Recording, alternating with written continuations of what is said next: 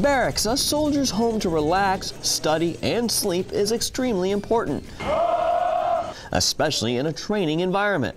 Barracks maintenance what? This is why 3 new 5-story Ordnance School barracks built by the Army Corps of Engineers at Fort Lee, Virginia, includes many new amenities older barracks just don't have. It allows the soldier to be able to study, be able to recharge, regroup, re-energize, and get back out there to do that next day's bidding or that next day's training. Sergeant Major Sultan Aziz Muhammad should know. When he came into the Army in 1984, he lived in World War II era open bay barracks. The Army gave us what they had, the funding and ability to give us at that particular time. The new barracks offers state-of-the-art technologies blended with the creature comforts of home.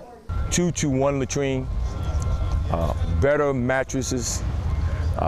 We went from steel beds, steel pipe beds that were stackable, to more efficient beds. Soldiers are also provided with laundry facilities, day rooms, internet access, as well as many new security features, such as security cameras in the halls, alarms on doors and windows, and an integrated fire alarm and intercom system. Ronnie Craig, a retired Army Sergeant Major and now a construction representative with the Norfolk District, oversaw the work performed by Purcell Construction and says the end users are giving him rave reviews. The soldiers and their leadership are real happy with the facilities that we're providing.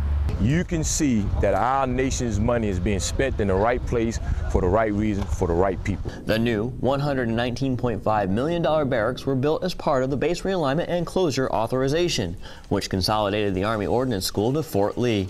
From Fort Lee, Virginia, Patrick Bloodgood.